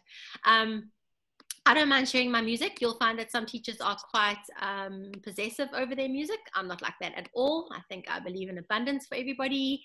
And I don't mind if you go and look at my Spotify playlists. If you want to use them, use them. I don't have a problem with it at all. Not everybody is like that though. I mean, I have had teachers that just won't even share one song with you. So that's just something that you're going to have to get used to. But try and find music that suits your flow, and try and find music that starts off slowly, works up to sort of a peak, and then slows down for your Shavasana. Okay. I don't think if there's anything else I wanted to tell you. Okay, does anybody have any questions they want to ask me about teaching Vinyasa, teaching anything? Are any of you are you interested in teaching Vinyasa? Are any of you interested in actually going ahead and teaching Vinyasa classes? Yeah. Okay. All right. So another good thing to think about is, how do you plan your classes? So it might be quite nice to, what I like to do is to have an idea in my head of what type of class I'd like to teach. Maybe I'm teaching to a peak pose, maybe not. Maybe it's just a transition. Maybe I've got a different transition that I want to work into. And then I will sequence the whole class just maybe around that single transition. I like to write things down. But what I do is I get on my mat and I move and breathe and try and put it together on my own first. And then I often end up writing down the sequence afterwards. Okay. You'll have to feel it out for yourself. Maybe you have little flashcards or something that you can put together in a sequence. It's quite difficult in the beginning to sequence. The good advice is to always start off with your sun A's and your sun B's. Really simple in the beginning. Start off with sun A's and sun B's, and then from there you can work into some balanced postures like aeroplane or figure 4 stretch. Warrior flows are always very easy to bring in. Your reverse warrior, your extended side angle, horse star, and then you come down to the floor, maybe a half pigeon or some prone back bends on your belly. And then back, and then onto the floor. Maybe you want to end off with a little bit of a back bending sequence. And then your closing sequence is obviously where you start to pull things down. Okay, but I'm sure Catherine will talk you through the sequencing. She will in a much greater detail than what I'm able to do, because she likes you to teach to a peak pose, which can be a little bit more complicated. Okay, but the most important thing that I want to tell you guys is, when you start teaching, is to have fun. You are going to make mistakes. You are possibly going to forget and mix up your left and your right. We've all done it. None of us are perfect. That's okay. Try and just pick up where you left off. Go back to a place that you can remember if you get stuck. And maybe even make a little bit of a joke about it. Try not to get too stressed about it. We all make mistakes. Okay, I've literally stood in a class where I've been stuck in high crescent lunge, and I had regulars, and I looked to the guy on the right and I said to him, "Robert, where did I go from here?" And he laughed and he said, "I don't know." And I looked to the left and I said, "Mohammed, what did I do next?" And he said, "I don't remember." And we all had a little bit giggle. And then thank goodness my brain switched on and I remembered, and we were able to move on. So try not to get yourself in a state. We all make mistakes. None of us are perfect. Try and maybe make a little bit of a joke. Try and get to a place that you can maybe one step back from where you were, that you can remember where you were, so you don't get too lost, and then move on from there. But guys, have fun. And please also remember that you are going to have people in your classes that don't like your classes. That's fine. Hopefully they won't come back. Okay, because you are not everybody's flavor. You never will be. Don't expect to be. Best advice I can give you if you're going to go and teach, don't take anything personally. Okay? You're all amazing in your own right, and what you have to offer, the people who are open to it will come to your classes. The people who don't like your classes will stay away, and that's absolutely fine. Takes a bit of time to build up a following. So you just do what you need to do. You just be yourself. And that's also good advice as well. Be yourself, guys. If you don't believe in mudras, don't use them, because it's going to come across as uncomfortable. Try and develop your own style of teaching. Try and develop your own dialogue. Try not to copy what you hear other teachers say because you think it sounds good. Let it be something that comes from your heart, from your life experiences, and from how you are feeling. And then you will be the best teacher out there that you can be. Okay, so just be yourselves. And if you don't feel comfortable teaching something, don't. There's no pressure on you to do the same as everybody else. Try and find your own style, your own little niche, or something about yourself that you can offer that's maybe a little bit different. And life experiences do count. So if you have an experience that you want to maybe talk about in class, and try and bring it in, but just be yourselves. really. It's all about that feeling of guiding people into a space that you are holding. And the best advice I can give you is just to be yourself. Okay, no airs and graces. Go and do what you need to do and really, really have fun. Enjoy it. If you're not having fun, then there's something wrong. Okay. Okay, guys, any other questions? Anybody want to ask me anything? You can ask me absolutely anything about. I'll tell you a story about a lady who used to come to my classes. This is just an idea for you guys of the kind of stuff that you might have to deal with. She used to come to my classes, and the heated classes, and straight away she would walk in and she'd start moaning about the heat and standing underneath the heater and waving her arms around and behaving like an absolute moron. She hated my classes. She would then go into the change rooms afterwards and literally pull my class to pieces to everybody that was in the change room. It was a very, very horrible experience for me. She, even though she hated my classes, she kept coming. Okay, and when she walked in, I would feel sick because it would affect my whole energy. As you hold a space, you know, you are energy, and it's very difficult to teach from a solid foundation when you are not feeling comfortable with your energy or somebody that's in the room that is upsetting your space. So she used to come to every single one of my classes and pull my classes to pieces afterwards, and actually walk out sometimes and tell me how terrible it was. Why she kept coming back, I don't know. So after 3 years at one of the studios, I eventually said to her, please do not come back to my classes. I couldn't do it anymore. It was just awful. She disappeared for about a year, and guess what? She's back in my classes, and she absolutely loves them. I don't know why. I'm just sharing an experience with you so that you know that it might not be all these rose-tinted glass experiences that you have out there. You will get people that don't like your classes. You will get people that are negative. Please don't take it personally. If I had taken it personally, I would have stopped teaching yoga and I would have given it up altogether. Okay, so just know that there are people who aren't going to enjoy your classes. Hopefully they won't be like this lady, and they don't enjoy your classes, they won't come back. Because you don't have to deal with that uncomfortable energy. Because we are all energetic spaces, and it's difficult to teach when you know that somebody is making you uncomfortable in your space. Okay. Another little word of advice. I don't know if any of you noticed. There are 2 ways of cueing breath. This is important. Listen carefully. Listen to the way I'm going to teach it. I'm going to teach you very simple, 2 ways. And I'm going to cue the breath differently both times. Listen, and I'm going to ask you if you can tell the difference. And then I want you to think about how this might help you when you start teaching.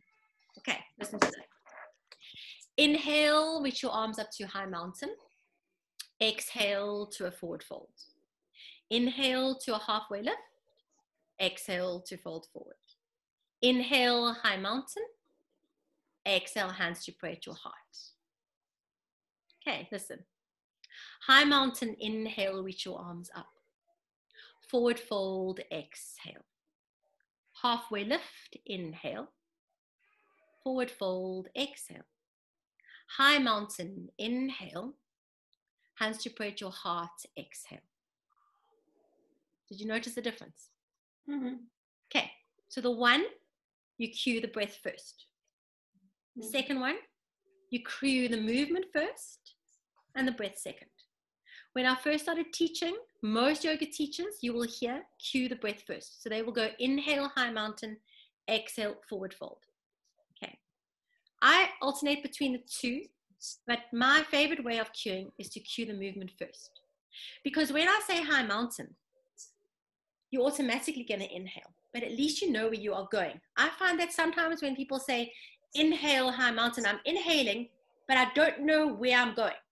So I find it a little bit dysregulated. This is my personal thing. I'm giving it to you as advice. You can test it out. Don't be afraid to try both ways and see what works better for you. I find it easier to maintain the flow if I cue the movement first. So inhale to high mountain, forward fold, exhale. Halfway lift, inhale. To me, the breath is going to come naturally. So I like to cue the movement first so that people know where they are going, and the breath automatically follows. It's a personal thing. Feel it out, test it out, go and listen when you are in classes to how the teachers cue Notice how that feels for you. Does it feel comfortable? Does it make it dysregulated for you? Are you not sure where you're going? Do you get a little bit stuck? And then test it out for yourself. My teaching transformed for me when I changed the way I cued the breath. So I cued the movement first and the breath second. That for me just feels more comfortable, more natural, and I was able to get into more of a flow with my teaching. Okay, feel it out, test it out. It's just a little bit of advice. You can go and explore and experiment, but don't be afraid to change things up. Yes, Michelle. You were giving us a lot of teaching points when you were teaching, which I appreciate. Yes. I want to know is that how you teach a standard class, or are you giving us more teaching points because you're teaching in this? That is how I would teach a standard class. That is exactly how I would teach in a studio. Absolutely, 100%. Yeah, with the physical adjustments as well, but a lot of verbal cues, because if you have got a big class of 40 people, it's impossible to physically correct every single one of them. So your verbal cues, that's a good point actually, your verbal cues become very important. So you have to make sure that when you're teaching, you watching your class, and you need to see if somebody's doing somebody's doing something wrong. Give a verbal cue, because that might not only help that one person that you've seen, but it might help everybody else in the room. Like in your high plank, lift the back of your head up instead of hanging in your shoulders. Just that one verbal cue can change that high plank pose for everybody, and I haven't had to adjust them at all physically. So that is how I teach that is exactly how I would teach. As I taught you this morning, is how I teach my classes at the studios. So you're almost speaking all the time? Yes. Almost. Yes. Yeah. Okay. Yes.